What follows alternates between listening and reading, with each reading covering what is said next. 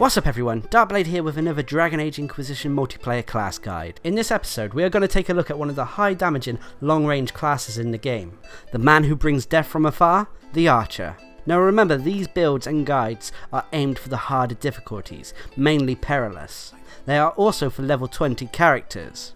The guides will also be divided into must-have, optional and defensive abilities, with the rotations and leveling up guides for the class near the end of the video. Remember also that these builds and guides are what worked best for me, and I hope they work well for you. As the Archer, you will be playing as Hor, a survivor from the wilds, a woodsman and archer. A Dalish hunter rescued him from a bandit raid when he was a child and taught him her skills, but he was human and not welcome in her clan. Once he could fend for himself, he was turned out. Hor wandered for years, never quite finding his place. When a beam of light tore the sky, he was drawn towards it, knowing that it spelled disaster, and for once, understanding that he was needed. Now moving on to the heart of the episode, I start by taking the following must-have abilities. First is Longshot and its upgrade Archer's Lance. With this ability, the Archer fires a powerful single shot that deals more damage the further you are away from targets. Longshot deals 200% weapon damage initially, but gains bonus damage if you're 15 meters or further away from a target. The bonus damage is 600%.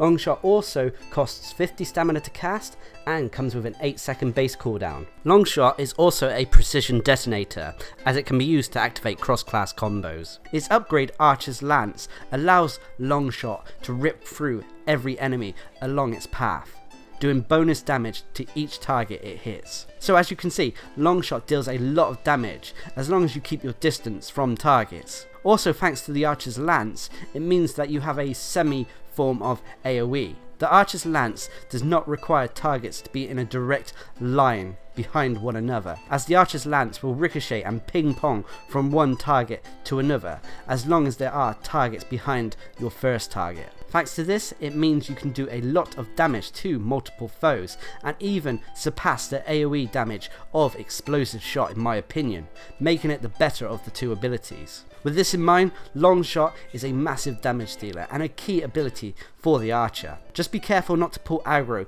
with this ability, so wait for your tanks or make sure that you can bring down your intended target before they can reach you. The pros for this ability is its high damage capabilities, combined with it being able to damage multiple targets. It also has a fairly quick cooldown, so it can be used often. The cons are that you do have to be careful about your aggro. If you let targets get too close to you, Longshot won't be doing its optimal damage. You also have to be really careful with archers, with the Longshot and the Archer's Lance effect, especially if you get their attention, as they can deal a lot of damage to you on the perilous difficulty. With this in mind, sometimes it's best to wait for tanks or attack with your teammates. For the second must-have ability, I go with Full Draw and its upgrade Stunning Shot. With this ability, the Archer will take a moment to line up the perfect shot, but this pays off with a devastating hit that bites even deeper to enemies who are not injured yet. This is a great opener against tough targets or priority targets who need to die fast. The damage of Full Draw is 200% weapon damage, and it gains a further 800% damage if the target is at full health. However, it does cost 65 stamina to cast and comes with a 24-second base cooldown. The upgrade Stunning Shot allows Full Draw to briefly knock targets unconscious, putting them to sleep for 20 seconds. This is of course if they survive the shot and are not immune to sleep. Sleep targets will not be able to fight back and gives the Archer a form of crowd control. It also allows the Archer to set up cross-class combos for his teammates. The pros for Full Draw are its high damage and crowd controlling bonus. With coordination, you can bring down high-risk targets quickly, or put them out of action to be dealt with later. However, the cons is that if you use this ability before the tank or your teammates are ready, it means the entire room of enemies will be heading your way. It also comes with a long animation cycle, and comes with a fairly high cooldown and stamina cost. For the optional ability, I take Mark of Death, and its upgrade, Mark of Doom. With this ability, the Archer will mark a target via a throwing dart, after which every hit towards that foe will add towards the mark's power. Once ready, the Archer can activate the mark, dealing all that stored damage to the target at once. You will be able to tell when the target is marked by the mark of death icon being lit up. You can, if you want, manually activate the mark by pressing the ability button again for bonus damage. The stored damage is 100% of what you deal to the target during the time that target was marked. The mark lasts for 8 seconds and it has a 32-second base cooldown. It also costs 10 stamina to cast. Its upgrade, Mark of Doom, makes the marked target even more vulnerable. It does this by reducing the target's armor by 20%. So this ability I would refer to as a boss killer. It is amazing for dealing damage to foes who take a lot to bring down, whether it be wildlife, tough foes or bosses. Again, this is a good opener when going against these type of foes. After marking a target, you have 8 seconds to deal as much damage as you possibly can to targets through abilities and auto attack damage. I would advise though, before the 8 seconds is up, to activate the mark for that bonus damage that can be devastating to foes. On the easier difficulties, you can easily kill a boss with 1 mark of death.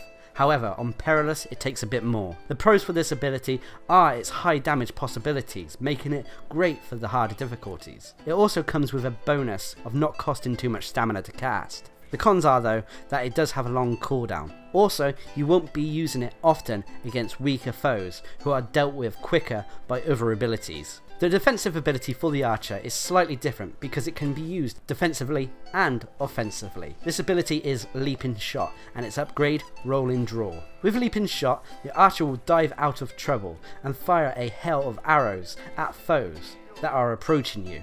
Leaping Shot fires 12 arrows, dealing 50% weapon damage per hit. If all arrows manage to hit the targets, it deals around 600% weapon damage. It comes with a 12-second base cooldown and costs 35 stamina to cast. Its upgrade, Roll and Draw, gives you another bonus. If your Leaping Shot hits, you use the momentum to do a stronger draw as you land on your feet. This gives your next normal attack the ability to knock down foes with a damage bonus of 200%. This bonus will persist until used too. You can tell when this bonus is active via the bright glowing purple arrow. Now I primarily take Leaping Shot for a defensive ability as it really helps get you out of the way of incoming melee foes. It's a little bit less useful against ranged foes, but still can be used in a similar manner. However, this ability can be put into the mix if your other offensive abilities are on cooldown, or you need that little bit of extra burst damage. The pros for this ability is that it's a defensive ability that can be used offensively, meaning that you can deal damage whilst getting out of the way of incoming attacks. The major cons are that if you're not careful, sometimes you can leap backwards into foes. So watch your environment and always make sure that your back is facing an open area. Now, moving on to talk about the passives, I will cover the mandatory ones that you need to take for this build to work, followed by the optional ones. Passives also give you various bonuses to your base stats. With the archer you have Dexterity that will increase your attack and critical damage bonus, Cunning that increases your critical chance and ranged defenses, Willpower that increases your attack and magical defenses, and Constitution that increases your health and melee defenses. The first passive in the marksman tree is First Blood. With this passive, the archer will do 15% more damage to foes who are at 80% of their health or above. It also gives you +3 dexterity. Next is Cheap Shot. This allows your critical hits to tear through enemies' armor, leaving it sundered for 6 seconds. Sundered enemies have their armor reduced by 20%. It also gives you +3 Cunning. Next is Bloodied Prey. This allows the archer to do 10% bonus damage to foes whose health is lower than your own. It also gives you +3 Cunning. Next is Strafing Shots.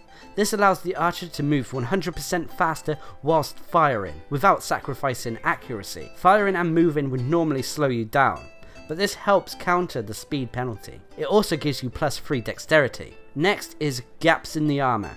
This lets your attack slip past armor to find weak points.